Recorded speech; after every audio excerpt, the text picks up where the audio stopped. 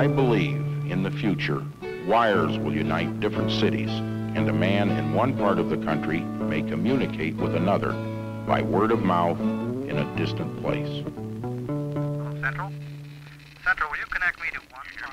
Do you hear me? Jimmy, is that you? Hey, talk up. My darling, last night was so Send me wonderful. 2 men to Mendione. She said that. Well, I gave her a piece of my mind. And then you know what? If this old switchboard could talk, wow, your ears would sizzle. Young man, you brought my daughter home after dark. And I don't believe that poppycock about the horse going late. 1880. We take Alexander Graham Bell's invention for granted today. Perhaps we should. But isn't it incredible that millions and millions of people can talk simultaneously to practically any spot on Earth? In the beginning, back in the old days, the telephone was something of an oddity, to say the least. You'd pick up this receiver to see that the line was clear. Then you'd hang up, ring with this ring. And you'd pick it up again and tell the operator what number you wanted. Central. 6A, please. Thank you. She'd hook it up for you on her switchboard. If there was anybody home, they'd answer and you could talk. Sometimes. The word telephone means far sound, you know. Calling next door could be long distance. The problem, you see, was transmission. The farther you were from the other party, the weaker your voice came through, and vice versa. The telephone converts your voice from sound waves into electrical waves, and back into sound waves. In those days, that was quite a trick. But once the voice went out over the wires, it lost all of its zip. And as we said, the farther it went, the weaker it got.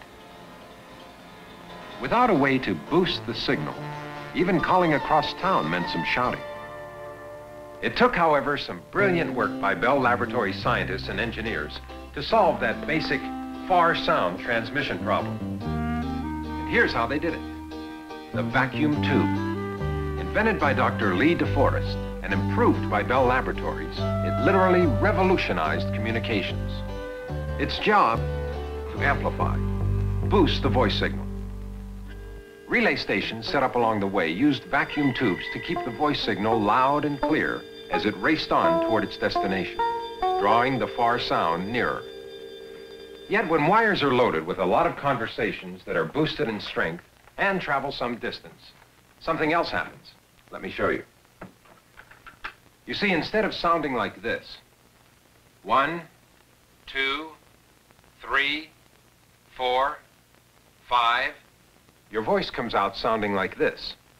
1, 2, 3, 4, 5. Distorted. This gentleman, Harold Black, solved the distortion dilemma.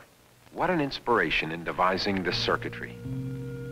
Black created what he called a negative feedback amplifier. What it did was take a little bit of the distorted signal, reversed it, just like a mirror, put it back into the circuit, and run it through again, canceling out the distortion. With negative feedback, telephone transmission became literally, pardon the pun, clear as a bell. In the meantime, of course, the laboratories came up with a host of other remarkable developments. One invention, for example, electrical recording.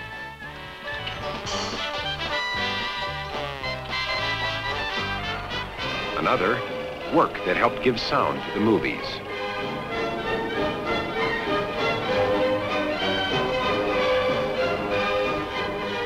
Along with the contribution to radio broadcasting also came developments in shortwave. And soon they had people talking ship to shore. Reception good. Reception good. We're approximately 1,700 miles from Boston. Position 48 degrees 15 minutes north. Air to ground. Hello, ground.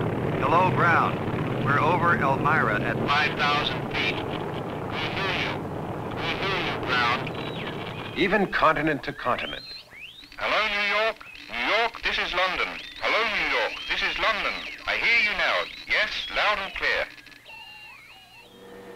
It was Bell Laboratories who created ways of sending television signals over telephone wires, and later through the air. Soon those cross arms and open wires stretching across the land began to vanish. Cables got better too, and bigger. Ingeniously, cables were developed you could bury, with technology allowing many calls to be carried over each single wire within the cable simultaneously. Other cables were fashioned to lie on the bottom of the sea, to function 20 years and longer, trouble-free. Plus a type of cable that didn't look much like a cable at all, called coaxial cable. Coax for short. Besides carrying more telephone calls than several cables combined, coax was, and still is, perfect for carrying television. You've probably seen these on a tower, sitting on a hill somewhere along a road. They're microwave antennas. Microwave got its start back in the 1930s at, you guessed it, Bell Laboratories, where scientists were exploring the use of radio for telephone circuits. World War II erupted, temporarily halting full-scale work on microwave. But it did offer many laboratory scientists and engineers the chance to apply what they'd learned about microwave to a host of military communications needs, including radar. With the war over, research accelerated, and soon microwave techniques and equipment had become part of day-to-day telephone and television transmission. With microwave, calls ride a radio beam from tower to tower instead of going through cables. A single beam carries some 2,000 calls at a time. The far sound has come a long way since the old days, hasn't it? But transmission progress is only part of the story. From the beginning, another vital element, switching, faced just as many challenges. If Bell System research had not met these challenges, there frankly would not be a nationwide telephone system today. You see, as soon as you have a number of phones, you must be able to connect the right two.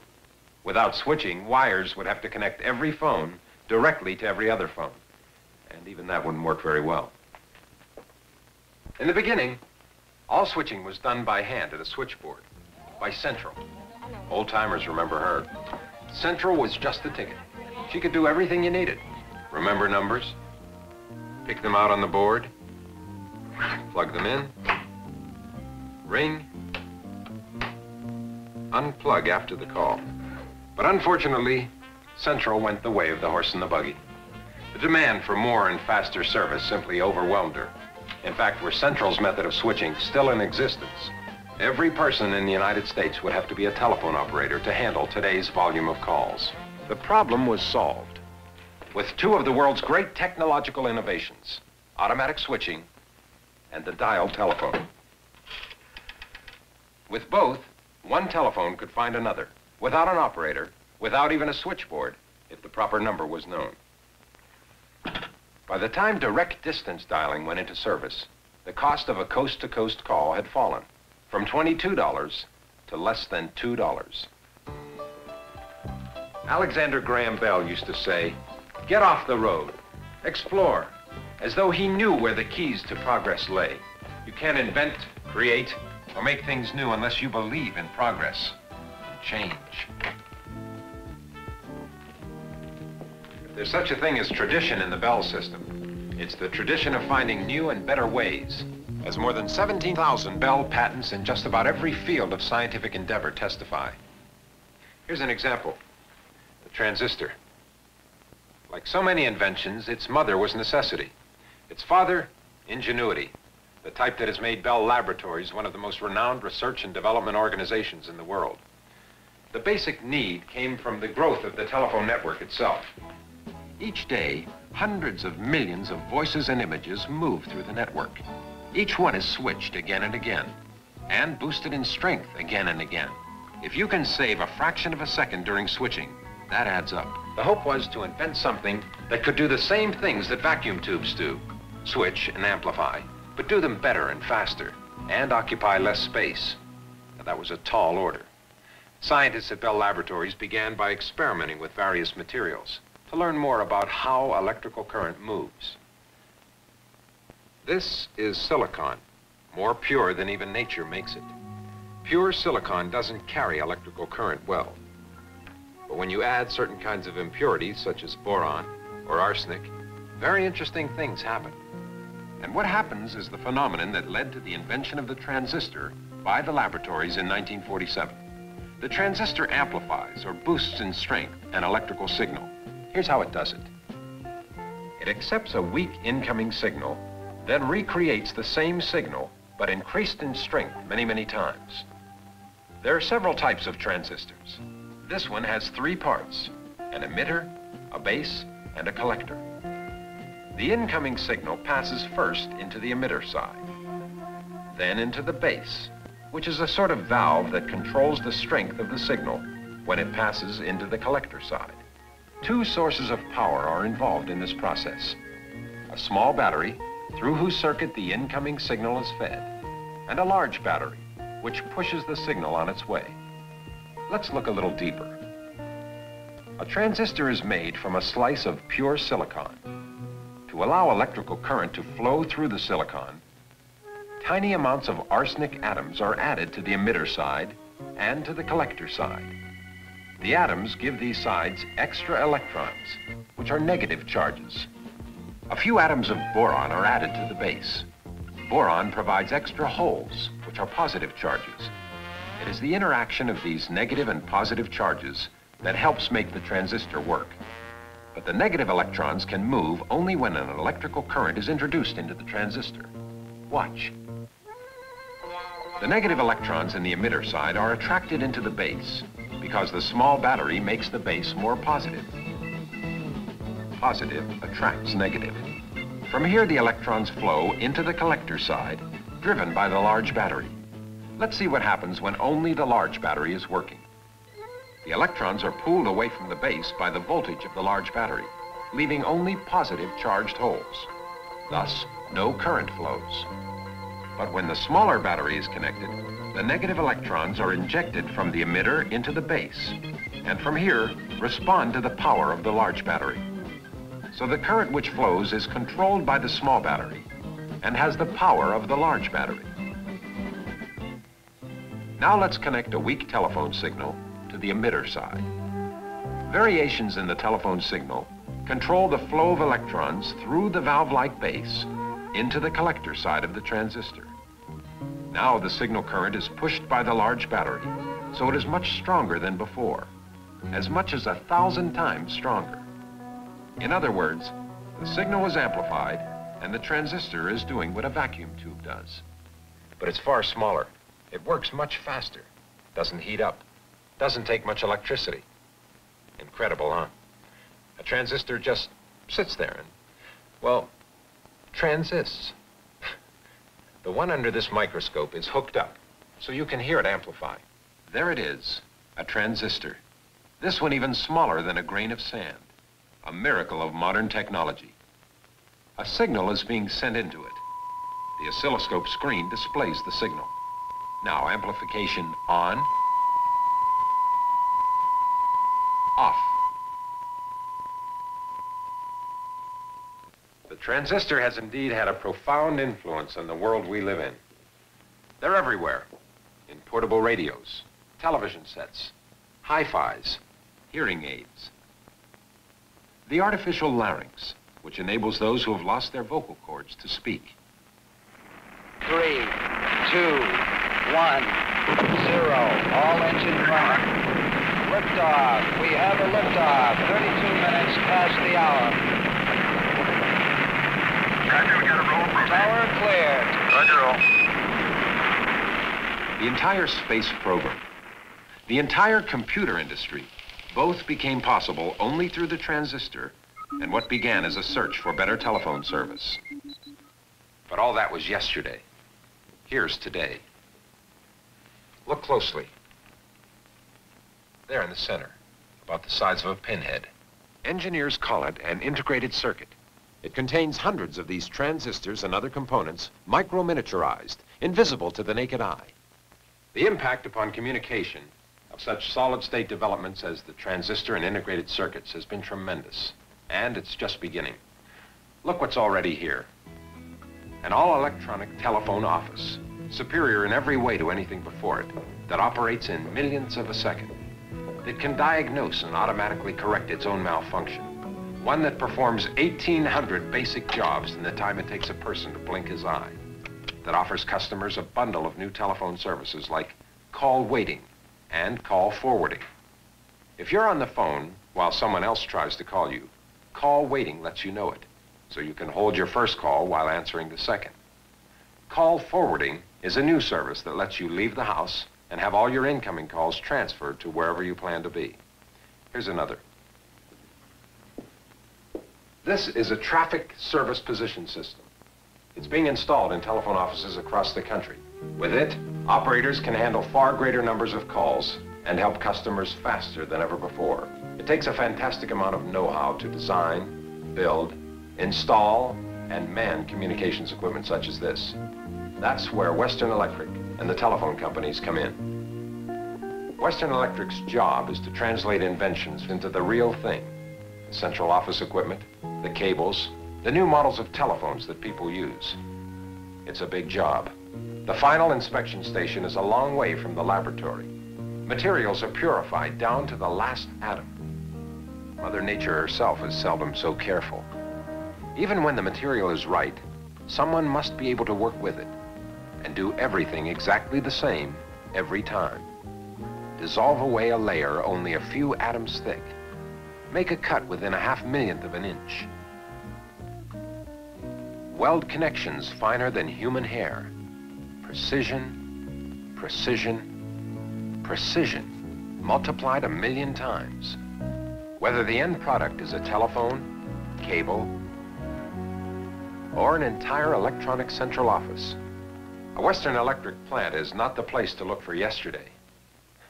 Yesterday. We used to call it tomorrow, remember? In yesterday's tomorrow, communication satellites were to shrink the world, and this one did just that. Telstar. This is only a model. The research and development of Telstar by the Bell System gave birth to the entire era of worldwide telephone, television, and data transmission via space. Every kind of progress has a beginning, a starting point, and then someone has to move ahead and take the step that might make tomorrow better. Take this circular waveguide. A waveguide no wider than a man's wrist that can carry 250,000 voices at a time. One day, one tomorrow, waveguides may join coaxial cables on high-capacity routes. Another tomorrow being perfected by Bell Labs, the laser, a remarkable invention that produces a remarkable light. In theory, a single laser beam could carry all the telephone conversations and television pictures going on right now around the world. Think of it. Some tomorrow. And how about these recent developments for telephone systems? An emergency storage battery with a lifespan of more than 30 years. Tiny indicator lamps that will burn continuously for 10 years. The world's first tubeless color television camera, which weighs less than 10 pounds. Remember the story called Through the Looking Glass? Sure you do. As Alice's Adventures in Wonderland. She looked where everyone else had looked and saw something no one had ever seen. That's what happened with fiber optics. Well, people have been making cloth from glass thread for years, and everyone knows that light goes through glass.